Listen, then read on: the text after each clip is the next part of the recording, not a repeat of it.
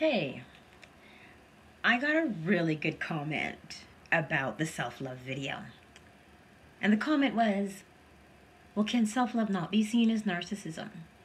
You know what? That is very valid. So let me respond to that.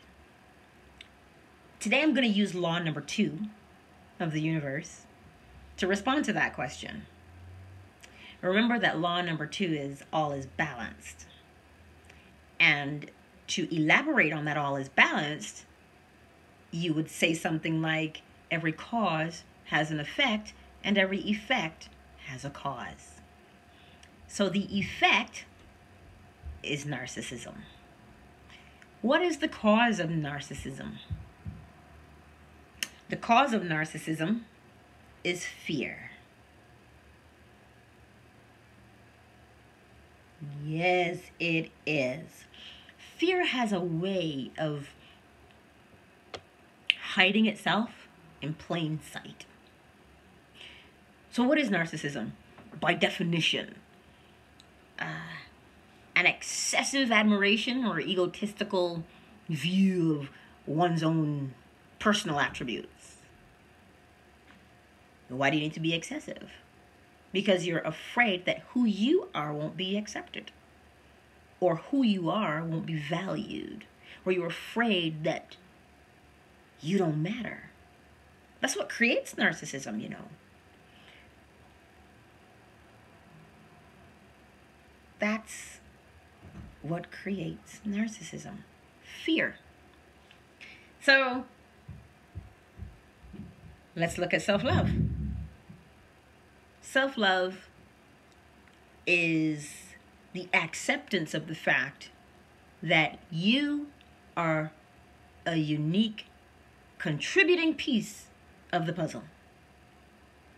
If you're like me, I love puzzles and I love putting them together.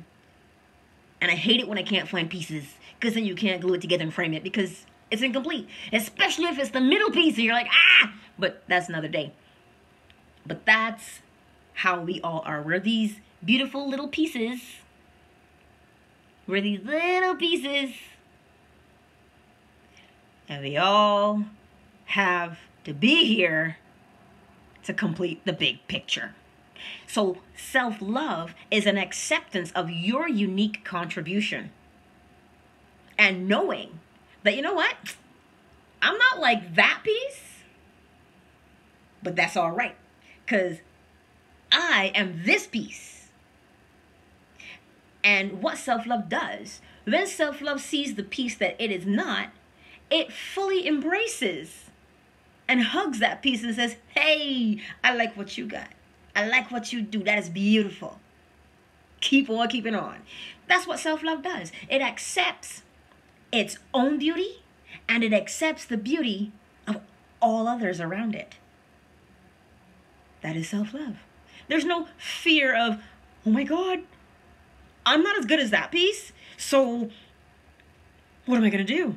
That's not self-love. Self-love embraces its own value and accepts the value of all others. Narcissism is afraid to not be accepted. That is my explanation of the contrast between self-love and narcissism. Let me know what you think, if it resonates or not. Alrighty? Awesome.